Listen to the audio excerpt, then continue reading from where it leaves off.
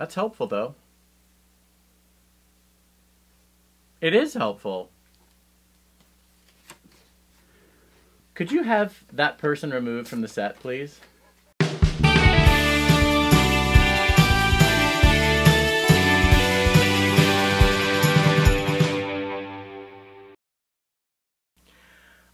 Seriously, bruh, like, I don't know how they know what's going on, but they just did it again. Like, right there, it dug around and there it is.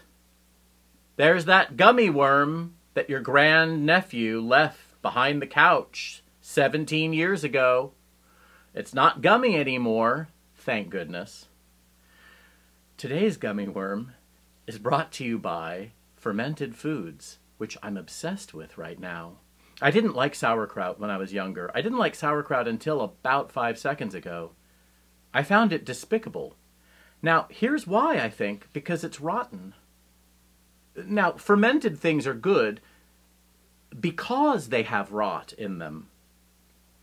Whether it's poi or some kinds of fermented starchy bread-like things in West Africa, or ayran in Turkey.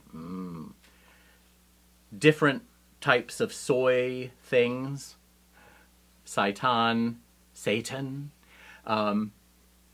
miso paste, sauerkraut. That's on the list. I mean, obviously kimchi. I'm not even going to bother mentioning kimchi.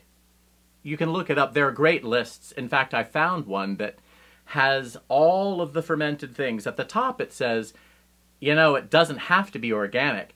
And if the milk is pasteurized, that doesn't matter because the thing that gets introduced to have it ferment, to have it rot, to make it turn into cheese or yogurt is actually the important part. So it will say region or country of origin, what the thing is made of, you know, what the agent is. And one of them has, so it says ale, beer, it goes down the ABCs. And one of them, like beer, says location, everywhere. Because all human beings have done this for a long time before we had pills that we could go get and do a medical intervention.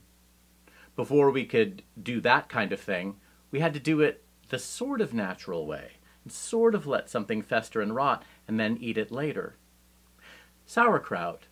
This is why I think I didn't like it as a kid, but now it's so good and delicious because I know I'm introducing something probiotic into my system. Next week, I'll talk about prebiotics. But actually I won't because they won't give me that prompt because I'm not hiding it. So let's see. The next thing I want to talk about is